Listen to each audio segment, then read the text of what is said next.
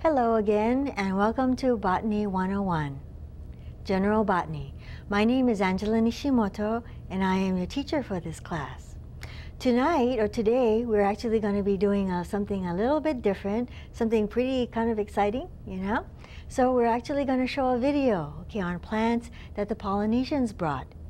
Now, when you're watching this video, please pay attention closely to the names of the plants, especially the names of the two main starch plants of the Hawaiian people, okay? So today, we're doing Plants the Polynesians Brought, Part 1, all right? So our objectives for today's class, has to do with the Waianae diet and a good way to eat in terms of healthy dining, taking care of your body, in a diet way, and also to identify food plants that have been traditionally eaten by the Hawaiian people, okay? Those are the objectives for today.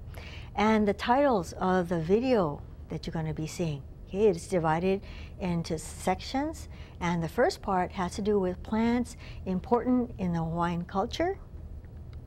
Secondly, traditional Hawaiian foods and their value today, and they are valuable. Thirdly, we're going to have a video on kalo, also known as taro, also known as Colocasia esculenta. Then lastly, the video will go into other important food plants.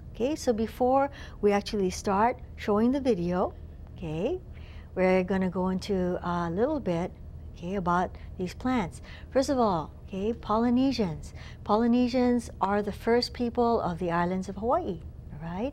And of course, the people who came here, the first people, came by canoe. So what you see here is an illustration, by an early artist to the Hawaiian Islands, and you can see that there are some men in a double-hull canoe.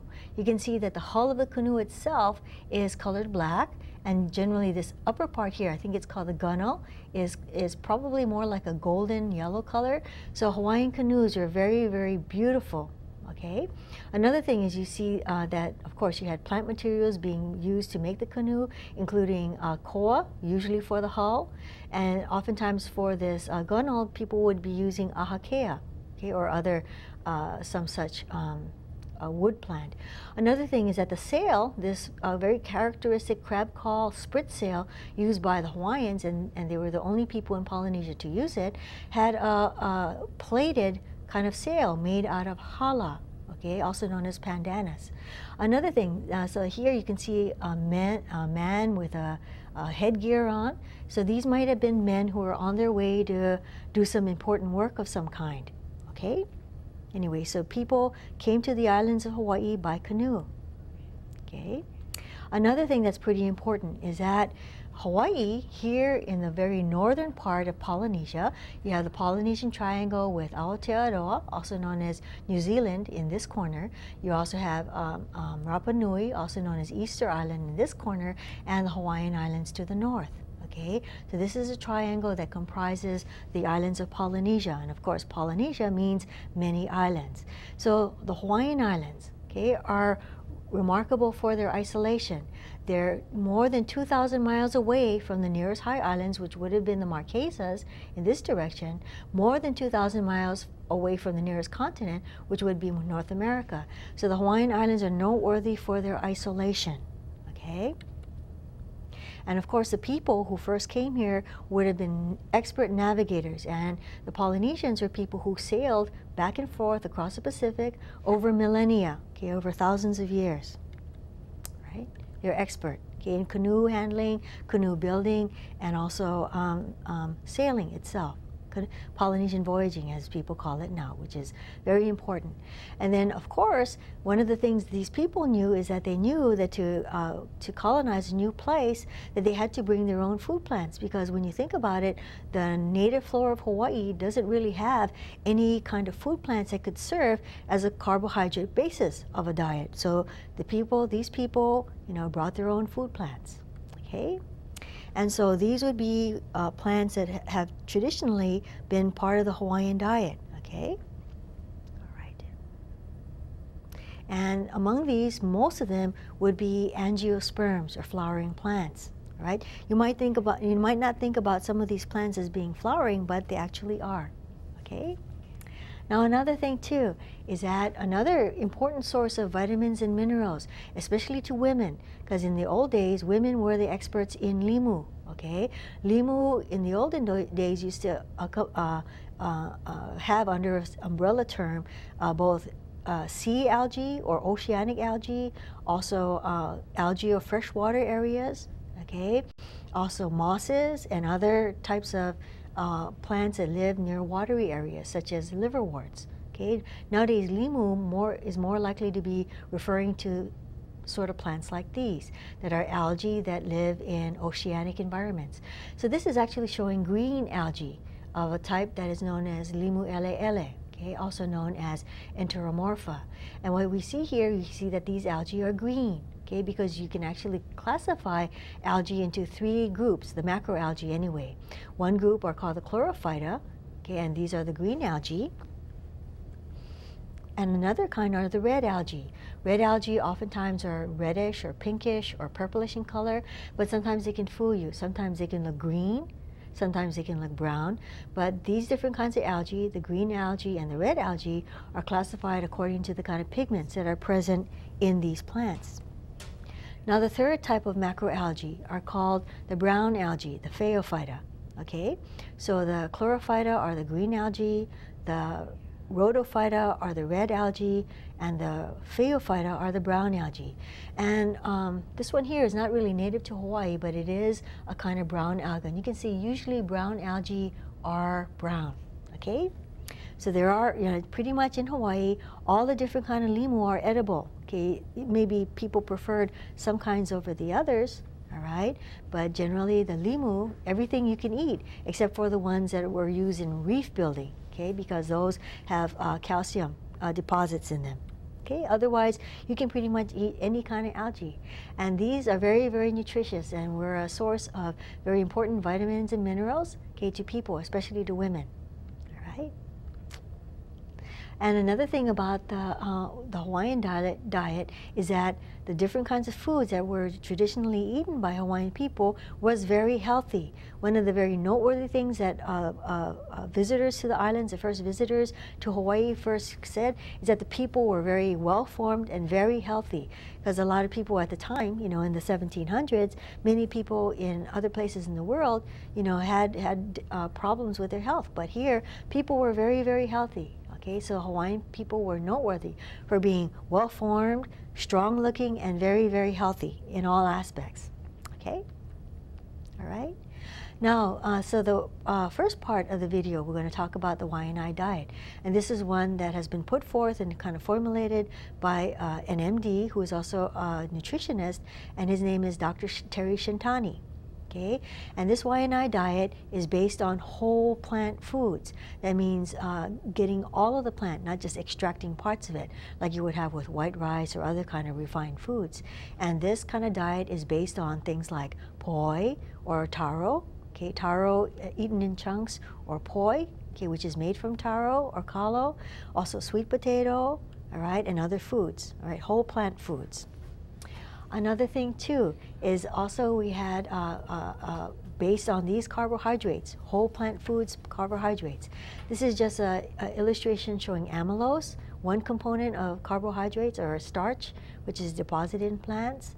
And here's another image, and this is of amylopectin. So those are 2 elements that make up starch, okay, in plants. And most diets in the world are based on some kind of carbohydrate base. Okay?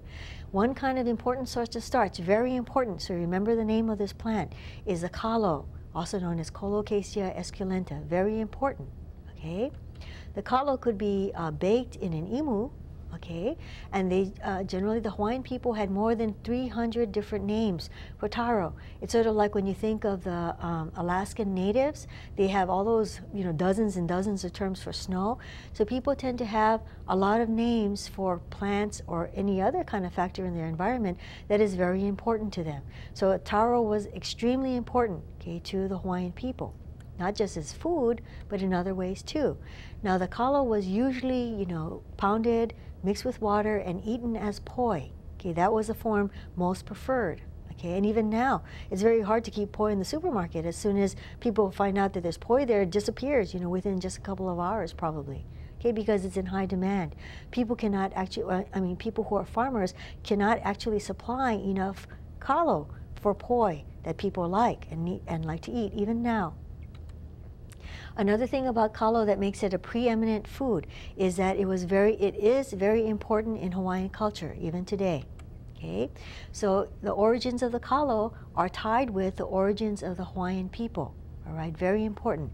And the Hawaiian people respect the kalo and consider it such as their elder brother, okay, like a relative to them. It sustains them, and in turn, they take care of their elder brother. Okay.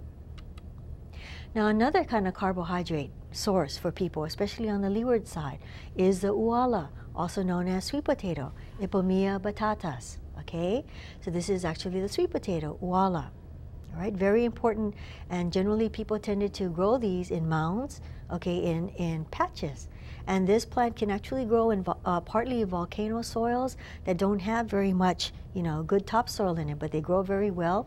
They form root tubers and very good to eat, as anybody who sits down to a Thanksgiving meal nowadays eat now too. Very delicious, yes? So other starchy food that the Hawaiian people also had part of their diet include the ulu, Artocarpus altilis, also known as a breadfruit. Here's a huge breadfruit tree, and as you can see, this beautiful leaf of the breadfruit is actually one of the main motifs that people use in Hawaiian quilting. Okay, that's a good thing to get into if you can. Okay, and this is an image of, you can see part of the breadfruit leaf, or the leaf of the ulu, and the female inflorescences that are developing into fruits. You can even see here a little bit of that kind of milky latex, okay, of the ulu plant. So if you actually pick a fruit, it has a sap that drips down. This is a close-up of the female flowers after they've been pollinated and fertilized. Okay, so this part here is ovary, okay, one flower. This is the style in the stigma drying up and shriveling up after pollination and fertilization. And this whole thing will eventually develop into the fruit, which is a multiple fruit. Multiple fruit is a fruit that develops from many flowers. So each of these actually stand for a single female flower. Okay, because this plant has female flowers and they also have male flowers. And here is a male flowers in the male inflorescence, and you can see here the anthers, okay, which develop the pollen. Okay, so here you have male flowers, female flowers on the same plant. What is that called? Can you remember? They're on the same plant. Male flowers, female flowers. That's called monisi. Okay, monisi, one house. It's like men and women both living in the same house. Okay, just like in a marriage. Another important food plant, but not generally to women. Generally, it's kind of held to be that in the olden days, women could only eat 3 varieties of banana. Okay, the others were kapu to them. All right, but maya is another starch plant too. You can have cooking bananas, and you can have bananas that you eat raw. Okay, musa. Another thing about the musa plant, anyway. So you can see here that it does actually develop, you know, from flowers. Yeah, but these generally come about through parthenogenesis. Remember parthenogenesis? When you have flowers that actually develop into fruit without the benefit of pollination. Okay. Another starch source for people, okay, was the ape, Alocasia macrorhiza. You can see this one here has a really huge leaf. It could actually, the corm, the underground horizontal root, could actually be taken, baked in an imu, and eaten in chunks. This was not a food that was greatly favored, really. People really preferred poi above all else, okay, poi and some kind of seafood, okay. And we also had different kinds of yams, okay, including the uhi, including the pia, and including the hoi. So here's a picture of hoi. And you can see, okay, that even though yams sort of resemble, in a way, they do resemble sweet potato, they're actually very different. The sweet potato is a dicot. Okay, remember dicots? They have netted venation. This one here, the different kinds of yams are actually monocots. You can see you have parallel venation in the main veins of this plant's leaves, okay? So generally, both yams and sweet potato are not related to each other hardly at all, okay? Next, okay, we also have pia, also known as Tacaleontopetaloides. All right, this is a Polynesian arrowroot. It's not seen very often nowadays, but still, it has this beautiful leaf. Okay, just gorgeous, dissected leaf, and then here you have the inflorescence. Very, very interesting. It's also one of the few plants that grow in Hawaii that is deciduous. That means the upper part of the plant grows and develops flowers, fruits, and then after it's ready to be dug up, that's when the leaves actually turn a yellow color, and you can actually dig up the underground part of it and use it to make haupia. That's where haupia comes from. They actually use a starch from the pia. Okay. Now, some other edible plants, okay, including what some people term famine foods. One author says that, you know, in the olden days, they didn't really have famine. There really was enough food for people. When they say famine food, this person says, or the sources say, they say that it was more like referring to the fact that people couldn't get the food they liked best, such as taro or for poi, okay? So other edible plants. So there were other plants that people could eat, okay, when there were food shortages. One of them, of course, was a niu, but niu was kapu to women completely, partly because the niu is actually a kinolau, or a plant body form of the god Ku. Okay, niu, also known as Cocos nucifera, now we know it as coconut. Okay, so women completely, you know, they couldn't use any part of the coconut. That was completely kapu to them. So they couldn't eat haupia. You know, that seems a shame because, of course, that's one of the most delicious desserts you could ever have. And in the olden days, I guess they would make the haupia with grating coconut milk, okay, which is a process in and of itself, how to make that. Also, sweet sugarcane juice, okay, and then also the starch from the pia. All right, very delicious. This is like really one of the best desserts. Okay, and then this is actually showing the different kinds of flower. You have a male flower and you have a female flower, which will develop into the fruit. Okay, and the niu has barriers to self-pollination, such as the male flower will become mature at a different time than the female flowers do. That prevents the male flowers on the same inflorescence from fertilizing, you know, a female flower on its own inflorescence. So it actually encourages outcrossing. Remember what outcrossing is, or cross-pollination? When you have pollen from a different plant going on to the female of the other plant, that ensures pretty much vigor and hardiness. Okay. And another plant, which was edible plant and people enjoy even now, okay, not so common now as before, the ohia'i, also known as mountain apple, Syzygia malisense. And here you can see the flowers, okay, on here, right on the trunk. And this kind of flowering is called cauliflory, when you have the flowers developing right off the main trunk. It's a beautiful tree, okay? And here's a close-up of the flowers. Here you can see the stamens sticking out here pretty well. Okay, so these flowers, of course, are very similar to the ohia lehua flowers. And of course, they're saying ohia'i is the edible ohia.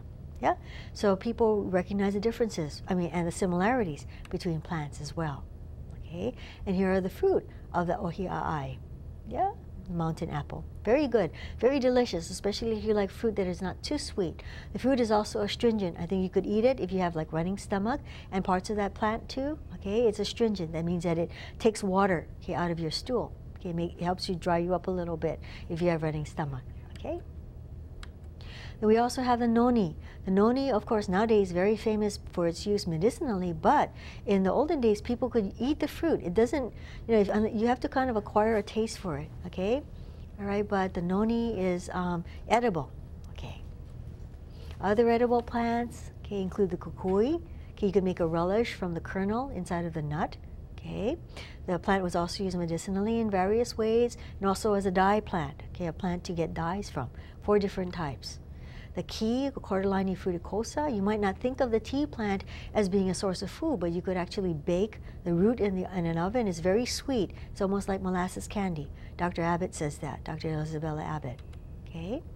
Ipu is another plant that in times of hardship, you could actually have edible ipu. Okay. This is one that happens to have a rather long, skinny fruit, and some of them, of course, are very big. They actually had the ipu nui. They were huge, okay, a couple of feet in diameter. All right. Okay, we also have hala. Okay, so hala has actually female on one plant and the male inflorescence known as hinano on the male plant. And in this case, you have female on one plant, male on the other, and this is called daisi, right? Two houses. Okay, very beautiful photographs here. Also the ohe, you can also eat the shoot of the ohe, as well as using it for other utilitarian purposes. Okay? Okie doke, so generally, okay, so we also haven't talked very much about the edible plants of the ocean, such as the limu, but it really is important because many of them, of course, were native and not introduced to, okay, and they could be called limu or macroalgae or seaweeds, all right? Anyway, so now we're going to start, we're actually going to be starting to show the video in just a couple of minutes, so just relax and enjoy it. Pay attention to the names though, and about how they're used. Okay, and then we'll see you in a bit, okay?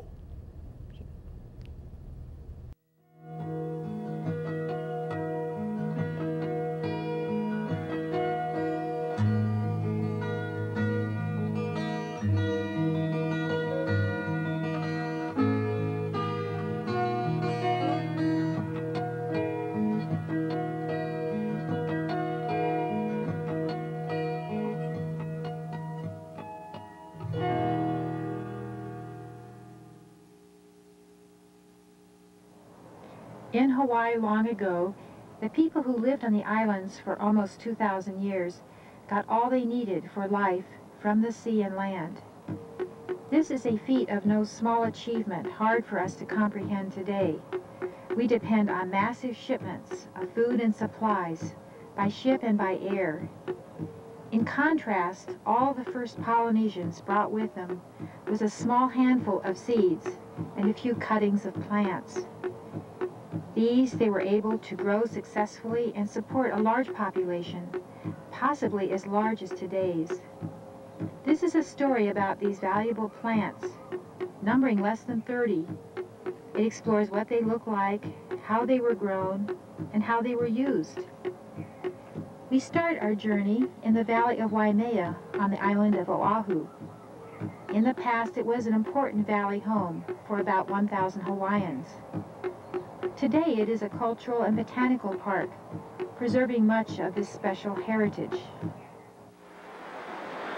Hello, I'm Priscilla Millen, instructor of botany at Leeward Community College. I'm at Waimea Valley, home of Waimea Arboretum and Botanic Gardens, to see and to learn about the plants the Polynesians took with them to Hawaii and how they used them in their culture.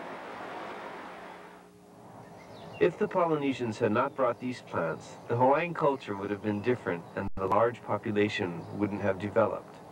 As in many human migratory events of history, the Polynesians took with them the plants that they knew and on which they depended. Most of them took root and thrived in Hawaii. Botanists believe the plants known as Polynesian introductions came very early in the colonizing period of the Hawaiian Islands, about 1,600 years ago. Because they were introduced, that is, came to the islands with the help of humans, they are not native plants, even though now some grow unassisted in the wild. True native plants come to a place without any human help. The Polynesian introduced plants can be divided into several groups by their uses. For food, fibers, wood, dyes, containers, musical instruments, and medicines.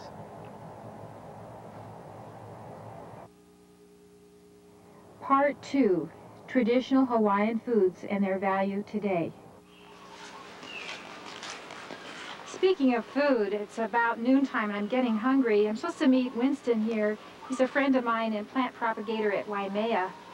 I had my fast food lunch here. Where's Winston?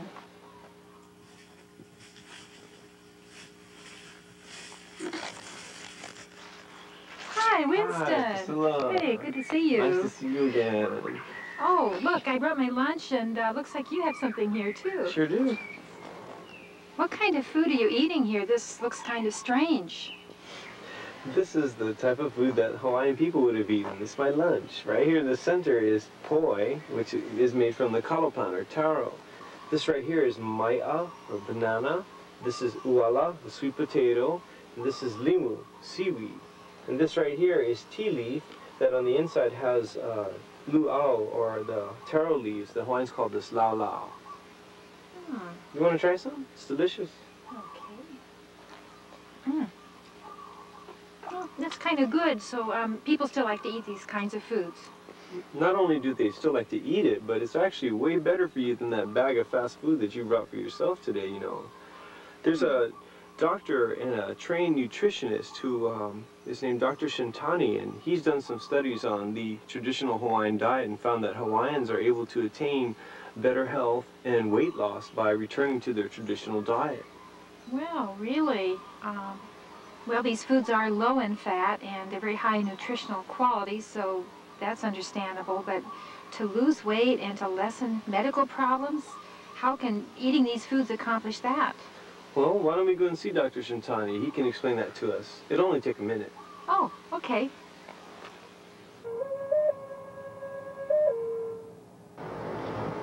Dr. Shintani, it's really a pleasure to be here today, and Winston and I were talking about the traditional Hawaiian foods, and we understand that if you eat those and use them in your diet, that it really helps in preventing types of diseases as well as actually loss of weight. Is that possible?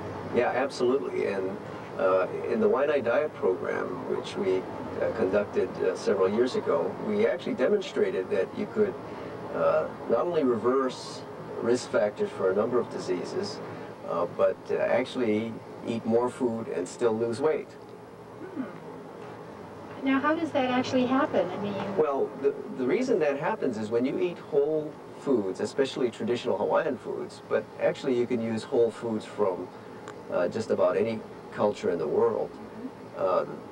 The calorie density, that is the number of calories there are in the food compared to how much the food weighs, is actually quite low, which means you can eat a lot of food and still not get that many calories. You fill your stomach up, you'll be satisfied, you don't have to eat small little portion sizes, and the weight comes off while you feel satisfied and while there's no calorie restriction. so what would be an example of foods or foods that you would, how much you would eat that would actually fill you up that way? Well, before we started the Waianae Diet program, we knew people were going to lose weight simply because, let's take for the example of poi, in order to get one full day's calories worth of poi, a person would have to eat 9.1 pounds. Do you think very many people can eat that much poi in one day? Do you eat that much in one sitting? Or? Yeah, well, so the point is they could eat until they were full and they would still lose the weight because you couldn't eat enough to gain weight. And we analyzed all the foods in the traditional Hawaiian diet, and that included sweet potato, breadfruit, and other staples of that kind, taro, of course, the luau leaf, and all of them had a profile of nutrient to weight that would promote weight loss. Well, I understand now about how you can eat more and weigh less, but what is it about the diet that really seems to help with different chronic diseases or problems people might have? Well, aside from helping people to manage their weight, the whole plant-based foods that we focus our diet on helps to lower, for example, cholesterol and risk from heart disease. First of all, because the traditional Hawaiian diet, or the way we recommend foods be eaten, focuses on plant-based foods rather than a meat-based diet, which most Americans eat. The center of our plate in the Waianae Diet program is whole starchy foods such as taro, poi, sweet potato, and that kind of thing. And as you know, there's no cholesterol in any plant-based food. All the cholesterol comes from animal-based products such as beef, pork, chicken, turkey, fish, and of course dairy products such as cheese and milk and egg yolks. The Waianae Diet program, and the diet that we recommend, is very low in cholesterol because of its plant-based food focus. That's number one. Number two, It's very low in fat. Most Americans eat somewhere between 36 to 42% fat, partly as a result of the high intake of animal products. Our diet is, and the diet of most cultures around the world prior to modern Western influence, was around 10% fat. 10% of its calories came from fat. And that's what we do on our program in the traditional Hawaiian phase and the transition diet. And keeping the fat that low also helps to lower cholesterol.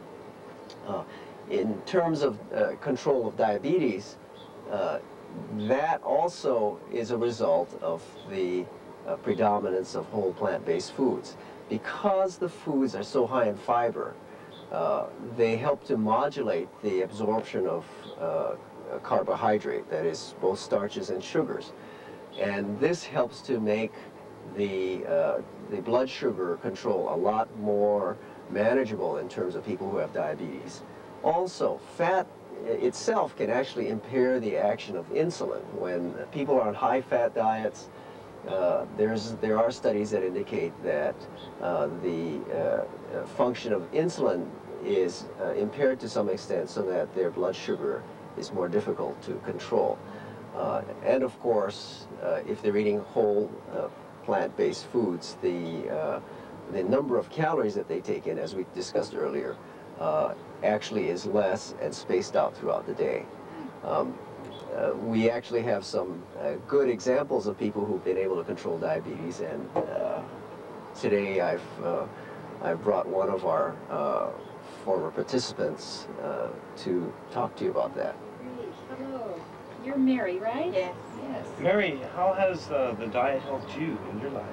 Well, for me, the diet did a big change in my whole life. Before, the reason why I went on the diet is because I am a diabetic, and I lost my mother through diabetes, so it's in my family genes, it's in my family, it's hereditary for us.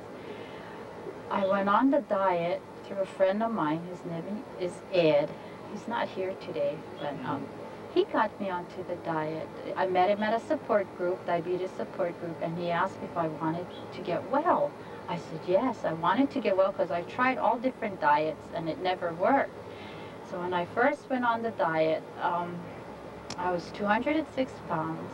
I took insulin in the morning. I took 45 units of insulin in the morning, and I took 48 units of insulin in the evening. So I was on a high dosage of insulin. We went through our health assessment with Terry. The first day on the diet, he cut my insulin down to 10 units. And I was saying to myself, is that okay? Will I be all right on 10 units of insulin? I was scared because, you know, I didn't know what would happen to me. And I didn't know from the foods alone that would help me. So the first day on the diet, I was okay. I didn't feel anything. I was all right. Through the day I worked, I was fine. The second day on the diet, I started to get sick. And I was wondering, oh, what's wrong? How come I feel sick? And I was still on 10 units of insulin. And then about the third day, Terry told me to drop it down to 5 units. So I was taking 5 units on the third day, and I was getting more sick. And I told my boss, I have to go home. I'm not feeling well. I couldn't concentrate. Everything, I couldn't remember nothing. And we were running to the bathroom every time because my boss and I both were on the diet. On the 5th day, Terry called me in the morning and he told me to stop taking my insulin. My blood sugars had dropped down to normal. And I was happy. I was so happy. I told my boss and she was really happy.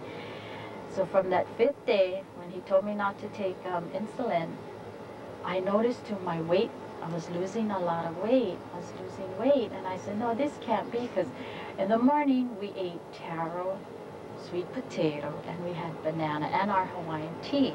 For snack, we had taro and sweet potato. And then for lunch, we had taro, sweet potato, poi, and we had lavalu, we had chicken for lunch, and we had our salads. We had tomato and onions, and sometimes we had ohia, which we call the fern shoots. We had that as a salad, or watercress. So we had at least the salads we had changed. dinner we had taro, sweet potato, poi. Oh, Same you thing. thought you weren't going to be losing any weight. And with us eating the same foods every day, we were saying, oh no, we gotta eat taro. So for me, I adjusted my taro. I ate poi. I took poi for snacks, and I could eat that more. I noticed I could eat more poi than I could eat taro. So about the second week, my body changed. I could feel it changing because I became more energetic. I could function better than I used to function, where I usually would fall asleep because I'm so tired. And then about the third week, I felt really good. I exercised. I learned how to exercise because I wouldn't exercise. And all of us in the diet as a family, we all exercised together, we stayed together, and it really helped me too with my family support. That was my main support, because when we would take our food home for lunch, even on the weekends, you know, you're not eating there. You're watching what your family eats. But I said, oh no, I ain't cheating, because they're going to find out. They'll take it through my blood. They'll find out I'm cheating. I'm not cheating. So with the foods I had eaten and how it had made me better was, I found out traditionally the foods really helped us. You know, by eating what we ate before, it helped me to lose weight. It helped me to get off insulin. And in September this year, I'll be 5 years off of insulin. Oh, gosh. It's wonderful. Yeah. And I'd also like you to know that you can get the same results using traditional food from any culture. You can use potatoes, you can use brown rice, you can use pastas. Part of the Waianae diet includes what we call transitional foods, which includes all of these foods. You have an infinite variety of things that you can eat, things that we're familiar with that are easy and inexpensive to obtain, so that anyone could do it and do it inexpensively and conveniently. Yeah, I think Mary's been able to do that in her everyday life. Yes, I have. I've learned how to eat brown rice, which I never ate before. And after our diet, they taught us how to cook brown rice, how I could eat pasta and use a vegetarian sauce with that. And I got to eat a lot of vegetables. I never ate vegetables before, but after the diet, oh, I love my vegetables. Yeah. I can eat it without salad dressing. Just like that, I can eat vegetables. But there's a lot of way I learned how to cook all different types of food. And tofu, I got to love tofu. I make a tofu burger with vegetables, and I like that. Dr. Shintani and Mary, we really appreciate you coming, being with us today and sharing us with this information. Mahalo. Yeah, and thank you for including us in your program. We really appreciate that. Oh, you're welcome. Well, all this talking about foods made me pretty hungry. Let's see if we get some lunch. Sounds like a good idea. Well, that was a great visit, huh? It was, yes. See, now you know why eating these types of foods will make you feel better. I can sure understand it now. Let's get down and eat your lunch. Oh, okay. I don't think I want to eat this right now too much. You want to eat some of mine? Oh, please, may I? Sure. Ooh. Part 3, Kalo. The food plant called kalo by the Hawaiians is more commonly known as taro in the rest of Polynesia. Kalo was the most important food for the Hawaiians, and their use, varieties, and skill in cultivation is not matched by any other Polynesian culture. In the Hawaiian legend, Kalo was born of the sky god Wakea and the earth goddess Papa. This firstborn child died and was buried. From the grave, the plant kalo sprung up. Ha'aloa was second born from this union and became the ancestor of all people. To the Hawaiians, kalo was so sacred that it preceded the creation of humans in their mythology, making it their most important plant. Kalo or taro is ancient, grown in tropical and subtropical Asia over 10,000 years. The Hawaiians took the culture of kalo to its highest level and developed several hundred types. Well, Priscilla, kalo is a long-lived herb that forms about a foot-long heart-shaped leaves here. It also grows from an underground tuber that's called a corm, like this here. And it reproduces by producing side shoots that come out from the bottom there, and the Hawaiians call them oha. And the Hawaiian word ohana actually means family. Oh, so in this case, the larger center plant is like the parent, and then the keikis or the little ones are around it, like a family. Yes. Well, other features of the kalo plant are these long petioles or leaf stems called ha, and where they attach to the leaf is called the pico, which is another word for navel, which it resembles. And the pico attachment is toward the center of the leaf, not right at the leaf edge. So that's another characteristic of the plant. Also, the leaves, the tips tend to be downward pointing very strongly, and that distinguishes it from ape, which is a similar related plant. Well, Priscilla, we find that the Hawaiians used parts of the plant to help describe the names of them. For example, they could maybe name it according to the color of the corm, or the color of the ha, or the petiole, or perhaps they would use the leaf, the size or shape, or maybe the color of the pico as well. An interesting thing to note about the Hawaiians is that they also cross-named their taros and plants according to other creatures from the earth. And what we have right there is a real beautiful kalo that's real tasty and called manini ovale, and its Hawaiian name is reflective of the manini fish. You can see that it has stripes, purple stripes, very like similar. manini. Yeah. This one also is named after a fish. This particular kalo is called kumu, and the fish here is kumu as well. And there's even a sugar cane that the Hawaiians call ko, or kumu ko. Yeah. Oh, and was there any purpose for some of this cross-naming or ways it was used? Yeah, you could actually, if you didn't have kumu as the fish for ho'okupa or offering, you could use the kumu kalo or kumu ko as the substitute offering. kind of. Yeah. Oh. This right here is a really beautiful taro that's called uahia pele. And it must have reminded the Hawaiians that named this of the smoky color of Pele's eruption because of its color. It's reflective of the smoke of Pele. And this right here is a ko, or sugar cane, that too is called uahia pele. And you can find that they would also name taros according to creatures like birds. And this one right here has a real beautiful patchwork variegation that's reflective of the elepaio. The elepaio is a native forest bird, and this taro too is called elepaio. And it has splotches of white on it, like Yes. that. Oh. There's a very special kalo right behind you, which is has a cup-shaped leaf, and it's called apuwai, Yes. which means cup of water, because literally the water is collected in the leaf, and Hawaiians considered it sacred and special water that way. It hadn't touched the ground, and it was collected and used for special blessing ceremonies. Well, this cultivation behind us is a dry type of cultivation, and both a lot of taros could be grown under dry or wet conditions. There's a very interesting place we can go to which has grown the taro in the wet conditions for hundreds of years in ponds called lo'i. You want to go there? Sure.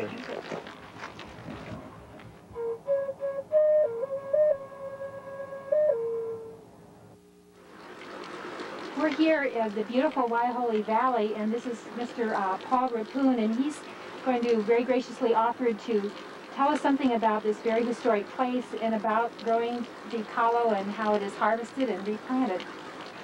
Yeah, we're beginning at the end of the taro cycle here, pulling the taro.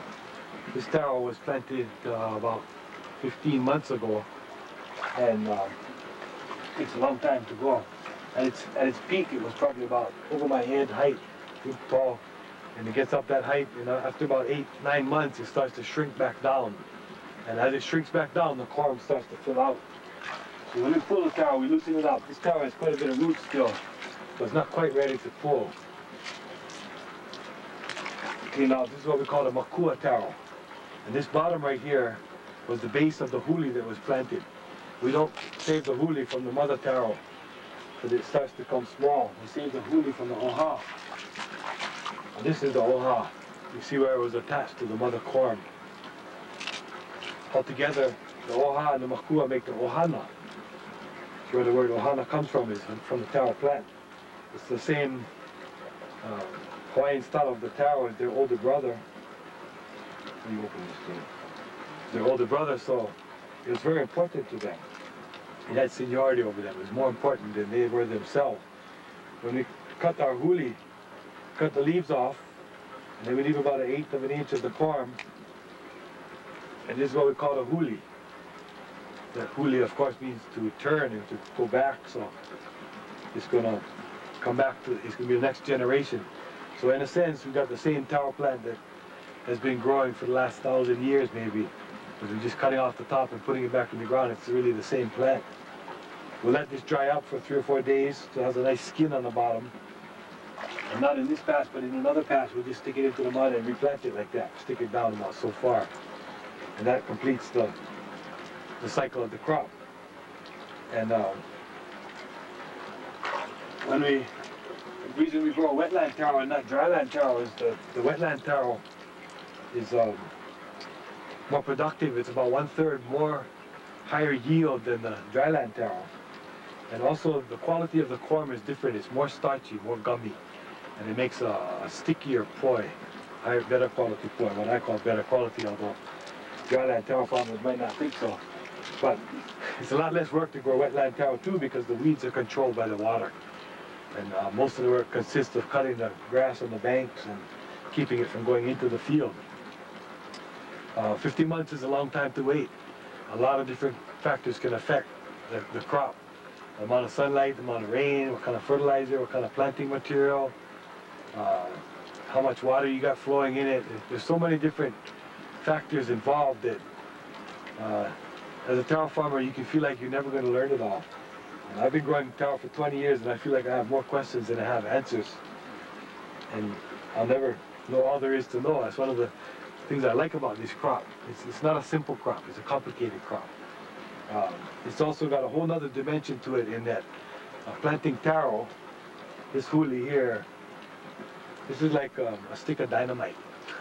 It's got political power. You plant huli and you say that water should stay in the streams, and you say that you got a place to have endangered species live in the taro patch. I think you're talking about a long-term kind of a farming project. This is going to be in the ground. It's going to go generations after generations. Just like the people, the farmers on the land are generations after generation. Our children are our huli. And so we're just like the taro plant. There's a real close relationship there. So it's the kind of farming that we like to think about as community-based, family-based farming. It's there for the long haul. And taro is a metaphor for the human condition in that sense. We found out very early that farming was a political act because one of the first things we planted was taro, and water supply was going up in the mountain above us and taking the water. The waterfalls dried up, and farmers thought it was an act of God, but it turned out that the water supply wasn't God. So we got involved in that very early, fighting over water. We're still involved in it. There's not very much taro left, and there's a heavy competition between farming, especially taro farming, agricultural uses of the water and uses in the ecosystem, and the need for water to flow into the ocean where it's actually not being wasted, it's being used to grow fish and to make the estuary more healthy. And then on the other side you've got municipal, domestic, industrial uses of water. We need to think about how many people we want to live on our land. We need to think about what's the carrying capacity. We need to think about self-sufficiency. We need to think about those kinds of things. You go on forever on this subject. I don't know if you got any questions. You said these taro patches, Louie, are very old. How far back do they go? I don't know how far back to go. My guess would be hundreds of years, 400 or 500 years. When we started farming here, it was just overgrown with grass. Although it was about maybe 15 years before that somebody had farmed it. I think they're ancient. I think they're ancient taro patches. How many varieties of kalo do you have growing in your lodi here? I would guess we have maybe 40 varieties. Of that, there's probably 3 or 4 that are more or less what we call commercial. Our main commercial variety is moi taro. Why is that, the moi? The moy is a real hardy taro. It's not delicate. It's a good keeping taro. It's a real high yielding taro. The yield from taro to poi is real high. You can walk in the patch and disturb the roots somewhat and without hurting it too much. It's just a real durable taro. It does real well in this place.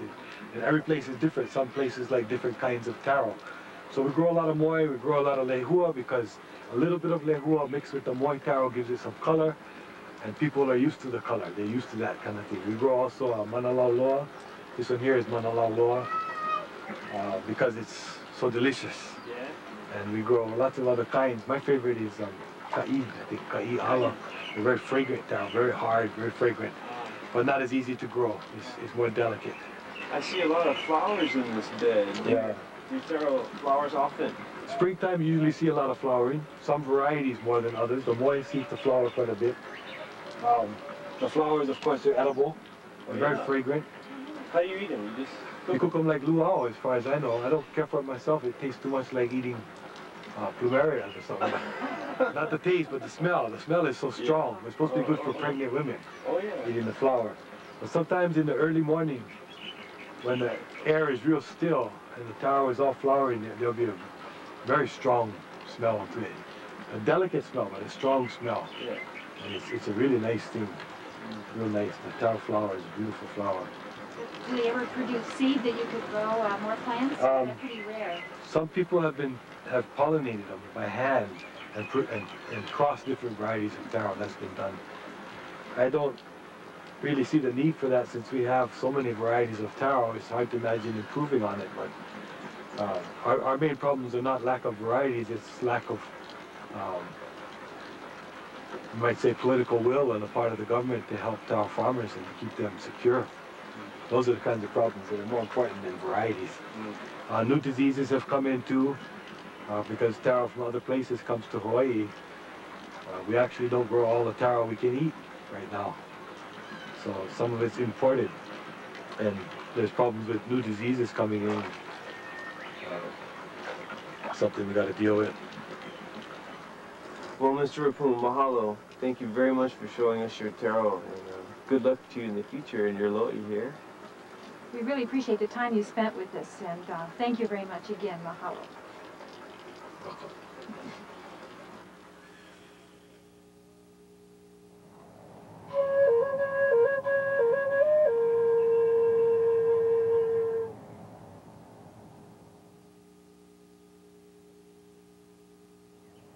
Part 4.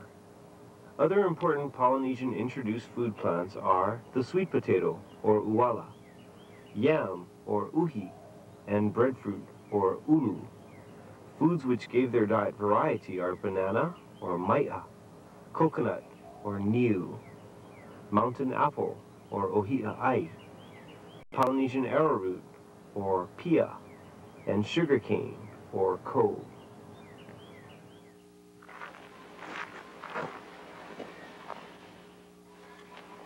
Well, Priscilla, the plant ape looks a lot like kalo, but usually its leaves are a bit larger and upward pointing in the way that they grow. Its large basal stem, like what we have here, can be cooked like kalo and was eaten, but usually only eaten during times of food scarcity. I had a lot of baked ape in Polynesian countries I visited this summer, so it can be used as a staple food. However, this Hawaiian ape is pretty rare on the islands today. You don't see it very often, and actually another related plant is called ape.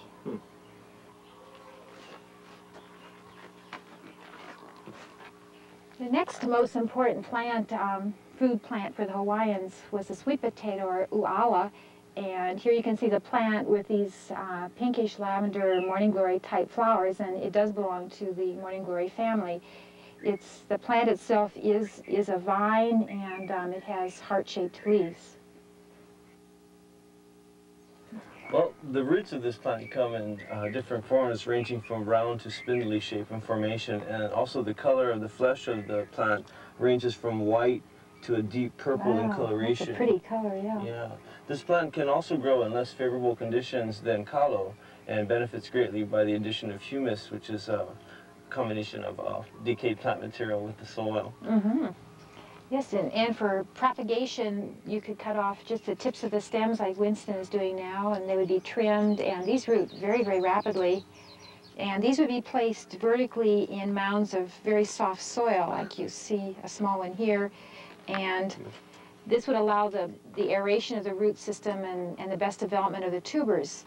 When the tubers were harvested, then they were baked unpeeled in the emu, the underground oven, and peeled and eaten. Or another tasty way to fix them would be to mash them with coconut cream and bake them in the tea leaf. Sounds delicious. Mm-hmm.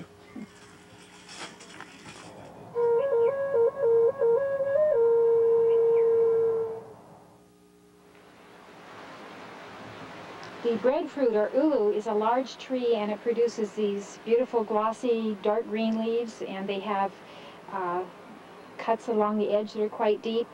And the other thing is that on the same tree they produce two different kinds of flowers, the male and the female flower clusters. Interesting. This is the male flower, and it produces just pollen, and this is the shape it has. And the female flower is more rounded, and it, after pollination, produces a tiny fruit, and this fruit then grows together in a single structure. So eventually you get the single large fruit, which would weigh 2 to 3 pounds on maturity. And the fruits do not produce any viable seed, so in order to get another ulu or breadfruit, you'd have to look for sprouts from the root system or the suckers. Another interesting feature to the ulu tree is its sticky white latex, or sticky sap, that comes from it, and the Polynesians obtained it by cutting the bark, and when you cut a piece of the ulu, you can see that it starts to exude a white sap. It's a fresh cut, but it looks like this, and the Polynesians use the sticky sap as a glue, and we know that Hawaiians would use the ulu sap to seal the hulls of the va'a, or the Hawaiian canoe. Oh, the canoes. So it's like the original Elmer's glue they had. Pretty much. Kind of, yeah. When they wanted to eat the fruit, then they would place the whole fruit in the on the hot embers, and that would broil it and eat it that way, or bake it in the imu.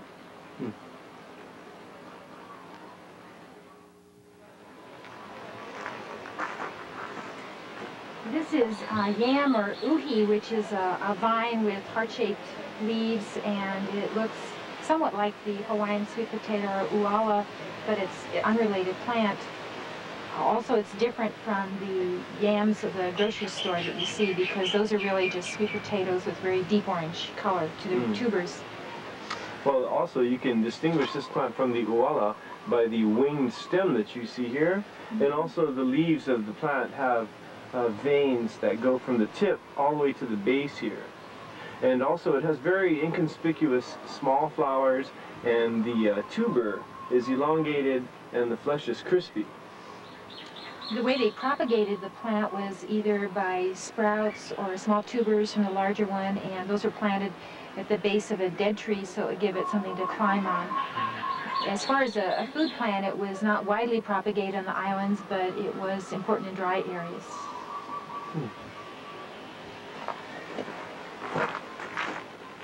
Winston, over here. You know, Priscilla, mai'a, or banana, also was not a staple food in the Hawaiian diet, but it did provide a pleasing variety. And all but 3 of the Hawaiian mai'a were forbidden or kapu by women. And bananas were eaten raw, and sometimes they were required to be cooked or baked before they could be eaten as well. And the plant itself, as you see behind us, the banana plant is really not a tree at all. It's a very large herb. The world's largest herb, because it will grow as tall as 20 feet high, as you can see.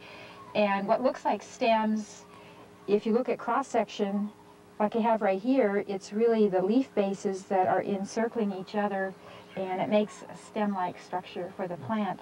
But it actually is still not very strong and is easily blown over by storms or wind.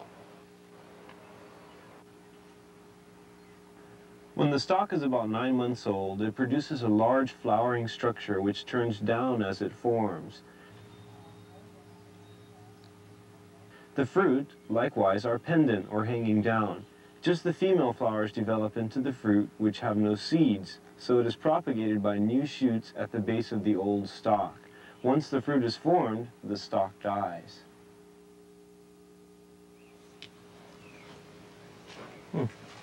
This is a young coconut palm, and the Hawaiians call it new. And it's an advantage to see the inflorescences on this young plant because they're down lower. And you can see that on the inflorescence, which is a collection of flowers, they're both the male and female flowers. The male flowers are the smaller ones, more numerous toward the ends of the branches. And also you can see the bees are visiting those. They would just produce pollen. And the female flowers closer into the center of the stem are rounder like a little marble, and they will be the ones growing into the coconut fruit. Later on, you can see on the other side of the plant here, you can see an older flowering stem, which now all the male flowers have dropped off and the branches are dead, and you can see a definite small miniature coconut fruit developing. The coconut tree was not a major food source for the Hawaiians, and perhaps that was because the temperatures are not here as hot as they are in other tropical countries, and maybe it doesn't produce as heavily. But the Hawaiians really use the coconut in many ways. For example, the cloth, what's called coconut cloth, are fibers which are found at the base of the leaves, and they are sort of ready-made material. You could use it for straining or sort of like a cheesecloth material on the plant. Right here is a open fruit of this palm tree, and as you can see, it has both a liquid and solid endosperm on the inside, and this provides nutrition for the embryo while it grows. Coconut cream that we associate coming from coconuts is actually produced by the grating of the coconut meat in there and straining it to get that liquid. The coconut water, as you can see in there, was also very useful as a water source, you know, and traveling in journeys, you know, to the islands, and the Polynesians probably had quite a few coconuts on the canoe as they traveled to these islands in the past. Yeah, it would be a natural storage for water for travels. This is the pia plant, an herb that has deeply divided leaves. It also has an interesting cluster of green flowers, and the bracts are thread-like. You know, there's a real favorite dish made from this plant called haupia, and it's made by a mixture of coconut cream and an extract from the root of the pia plant. That was obtained by grinding up the root, which is very high in starch, and then washing it a number of times to remove unpleasant chemicals, mixing it with the coconut cream, and placing it in tea leaves, and that was baked in the underground oven imu, and that's the original source of haupia pudding. Yummy. This one right here.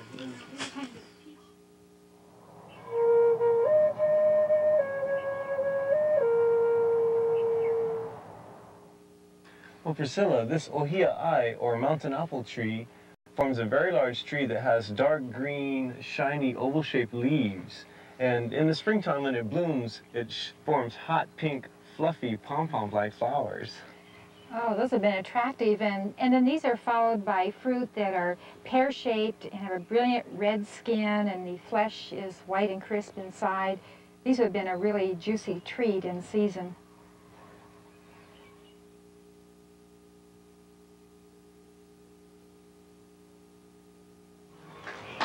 Sugarcane, or ko as the Hawaiians called it, is a giant grass that can grow up to 15 feet and in some cases even taller.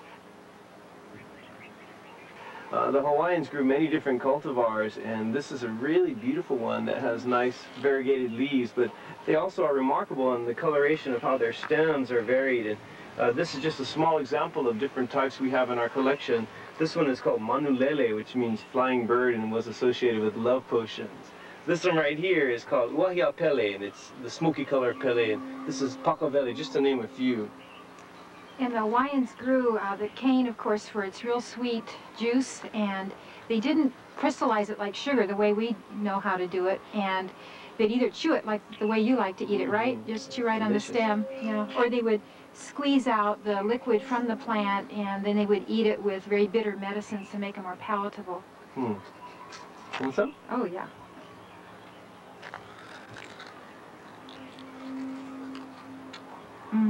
Good.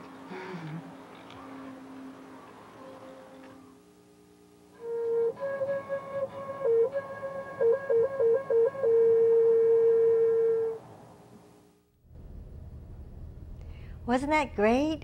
Very interesting, huh? Anyway, so we'd like to thank Priscilla Millen and Winston Morton, okay, for appearing in the video for us. Okay, that's very nice. And what we'll do is we'll do a summary, okay?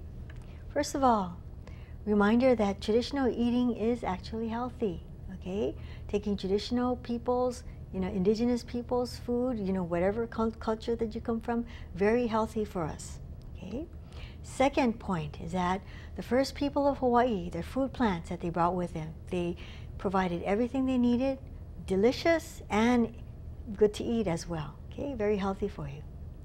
And then lastly, we sort of had a little bit, not in the video, but in the lecture, a little bit about food from the sea. All right, so that's what we have for you today.